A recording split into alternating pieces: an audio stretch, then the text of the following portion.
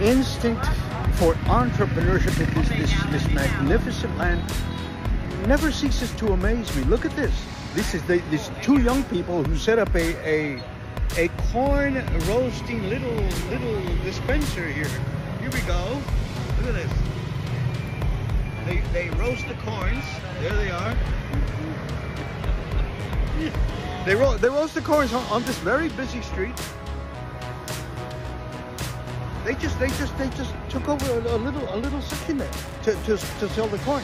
And there are some happy customers over there, and people will stop by and buy the corn and sit over there, and it's amazing. This energy, this can-do attitude. There are no victims in this society. There's no victimhood here.